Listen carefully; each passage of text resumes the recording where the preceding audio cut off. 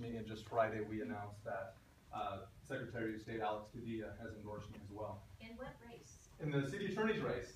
My name is Rafael Castellanos, and I'm running for city attorney. I'm a member of the Board of Port Commissioners. Thank you. I'm not a very good candidate. But anyway, that's just a little status update on the race.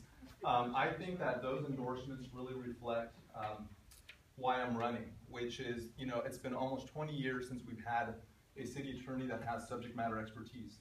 Land use experience, real estate development experience, project finance experience, environmental review experience, personnel law experience.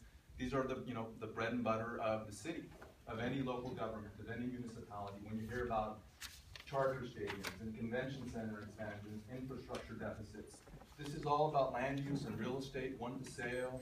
These are all the issues, the subject matter areas that the city needs expertise in, and we haven't had someone with that expertise.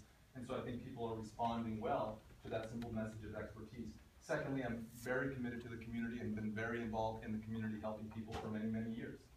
And that office has great potential to improve the quality of life of people in the city. If you are interested in transportation justice, if you're interested in environmental justice, then good planning will result or not result in those things, having more of it or having less of it. So I think it's extremely important.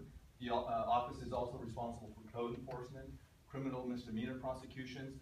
This is dealing with community justice. And the office has a community justice section, but it hasn't been prioritized since forever.